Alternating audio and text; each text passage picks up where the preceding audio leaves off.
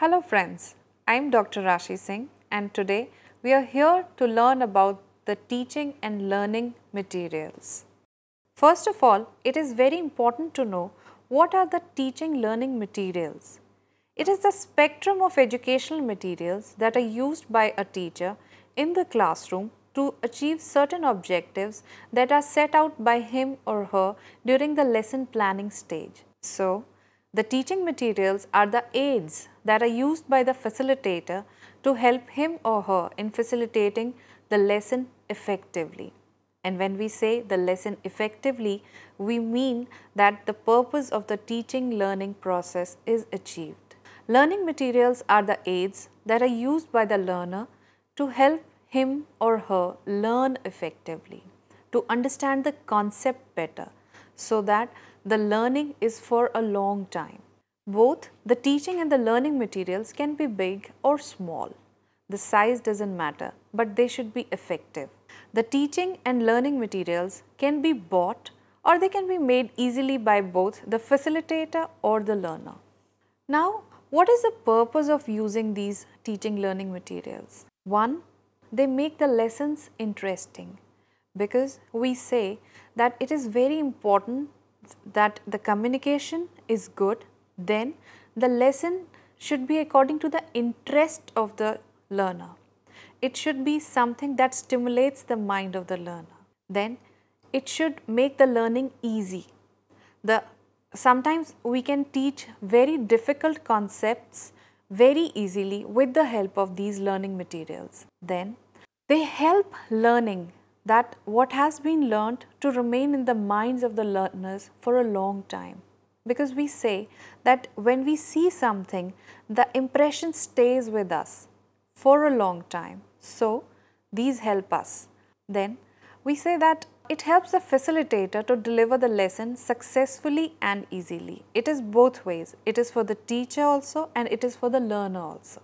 It enables the facilitator to express the intended concepts of the learning effectively. What you have thought, what important points you've thought that you should explain during the class, if they are delivered very nicely, then half the work is done.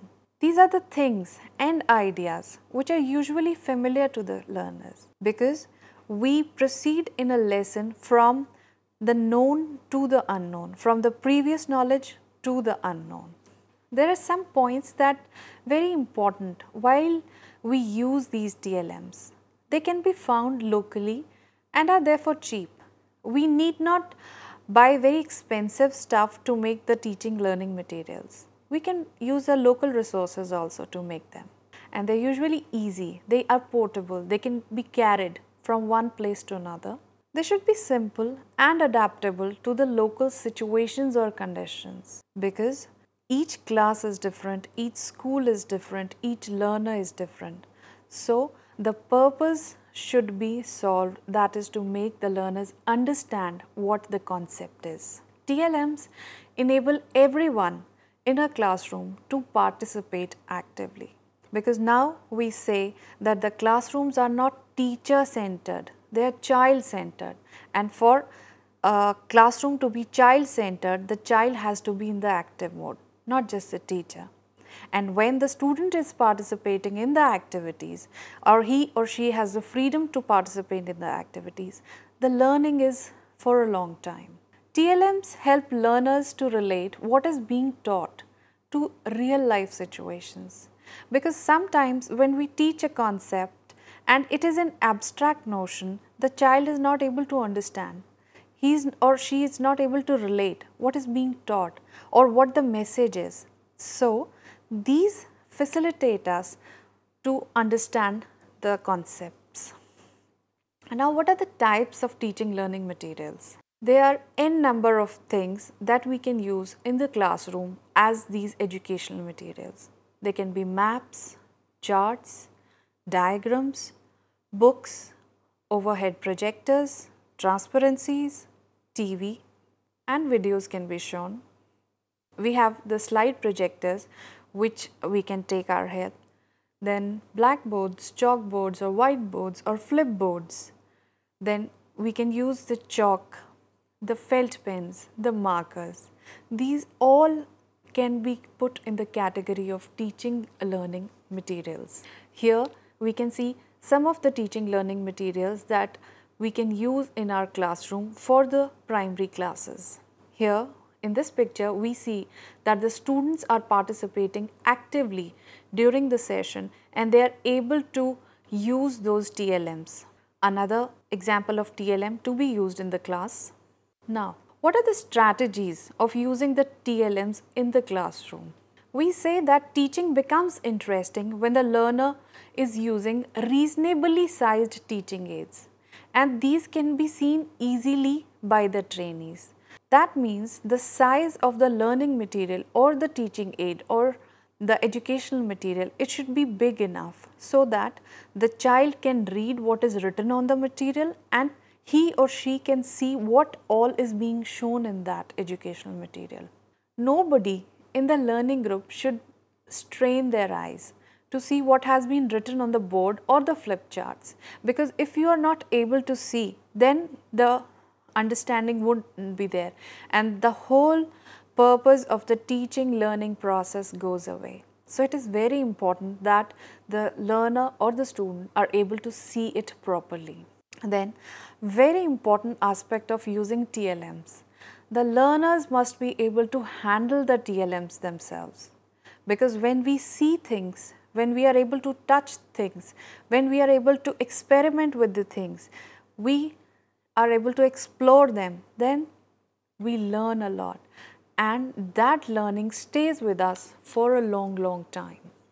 We use these teaching learning activities that lead to the achievement of the lesson objectives, because when we start with any lesson, we have certain objectives to be achieved at the end of that lesson plan. So they help us in achieving those objectives. We should try to make full use of these teaching learning materials in the class. We should adapt the TLMs to suit the learner's ability, what background they are coming from, and what teaching learning process they are used to.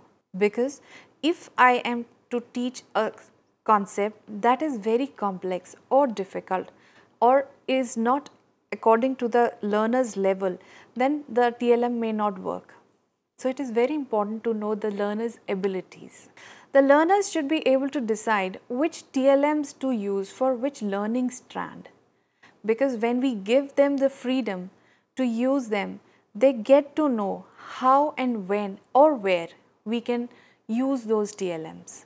Every learning strand should have relevant TLMs, because it is very important that the teaching learning material that is being used in the classroom should be relevant to the topic or the subject that is being taught. Now, how to identify various types of teaching learning materials? Firstly, it is very important that we decide and choose what topic is being taught. Then we have to make a plan for it. And then for preparing the educational materials, we should identify the resources available. For example, the following TLMs in numeracy and communication skills can be made locally. For numeracy, we can use abacus, chart, number stories. For communication skills, language charts can be shown, some activity sets can be used during the class. These are some of the educational materials that can be used for primary classes. Here, a wallet is being used to teach the concept of opposites in English. Then there are certain points that we should keep in mind always. The locally made TLMs can easily substitute the expensive ones which are not readily available, because to buy something that is expensive, to maintain that, it becomes a difficult task for the teacher. So we try to use the locally made TLMs for the classroom. Then it is very important to develop the skills in making various types of TLMs, and that reduces the dependence on other people's skill. Because if we are able to do a certain task by ourselves, then we are not dependent on anybody and we can carry that task very nicely, very easily. It is very important to have the ability to identify various types of TLMs that makes the facilitators and the learners adapt to any classroom situations. The TLMs are used for the learners, though they are used by the facilitators and learners both. But what is important is identifying the relevant target groups for whom the teaching learning material is being used. When we are able to identify the right users, it will help you to design the TLMs that can make the learning process easier and appropriate, both for the learners and the facilitators.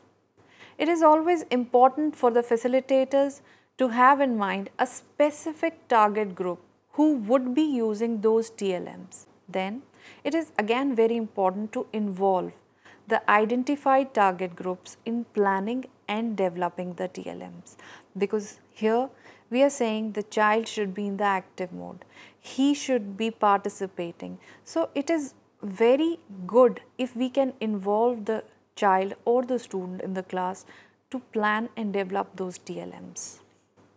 How we can plan and develop the teaching learning materials? It is very important to know the type of teaching learning materials, the user, it may be the facilitator, it may be the learner, the length of the lesson, the topic that is to be taught, and the method to be used, which would be used to deliver the lesson effectively. It will make it easy for you to decide the type and size of the teaching learning materials you need to design. These are some of the teaching learning materials, very local resources that can be used in the classroom for teaching the concepts. Here we can see certain materials to teach Hindi, to teach maths, to teach time. There are certain precautions we should take care of while using these teaching learning materials. It is very important that teaching learning materials are not a complete method of teaching, but it should be kept in mind by the teacher that it is an aid to learning. It is not everything that a teacher should depend on. And if there are too many aids in one lesson, it may distract the attention from the main subject of the lesson, and it may take much of the learner's time, because already we are hard pressed with completion of the syllabus, and if we are introducing 1, 2 or maybe more teaching aids in one class to teach one subject or one topic, then it might take away much precious time. So that should be taken care of. TLMs should be adapted to the understanding level of the class, because it is very important for a teacher to understand what class is he teaching, what is the age group, what is the ability, learning ability of the students. So these TLMs should be made according to those specifications. Another very important thing, that we should not leave the teaching learning materials on display for too long, because if it is present in the class for display for a long time, then the class may lose interest in them and they may no longer serve their purpose. One thing more that is very important, that we should try to make new teaching learning materials every year. For every class, if we keep on using the same material, then it becomes boring for the students, because the students these days, they are very smart. They need to have new stimulants every year. So it is very important. So today we've learned that how the teaching learning materials are important, what they are, what purpose they serve, what should be the target groups when we are planning or designing those TLMs, and how we should use them, what precautions should be taken while using these TLMs. Thank you.